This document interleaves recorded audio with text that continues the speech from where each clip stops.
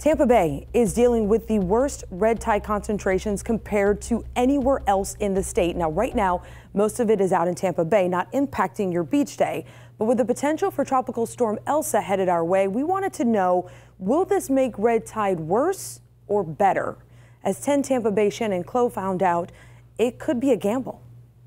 As a yoga instructor, Tanya Reed's focus is breathing on the beach. It was bad. Bad. Red tide on Indian Shores Beach a couple weeks ago made that challenging for her yogis. Coughing, eyes watering, and for yoga, trying to inhale and exhale. Thankfully, that problem recently washed away. Absolutely beautiful. So it has not lasted. Some parts of Tampa Bay are dealing with red tide, with the potential for a storm to hit our area. Will that change? My answer is going to be the one that you don't want to hear, which is it's too early to tell. As a water resource specialist at the University of Florida, Lisa Krimsky says depending on the storm will depend if red tide gets better or worse. It can go either way. We'll give you the bad news first. Westerly winds coming from the west, and we have the potential for the hurricane to make it worse. But there is the chance this storm could take red tide with it. If the wind is blowing from the other direction, we actually have the possibility of the hurricane moving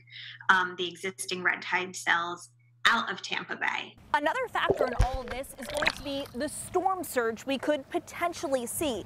That's going to tell us if the red tide is going to stay out at sea or if it's going to be pushed here on land.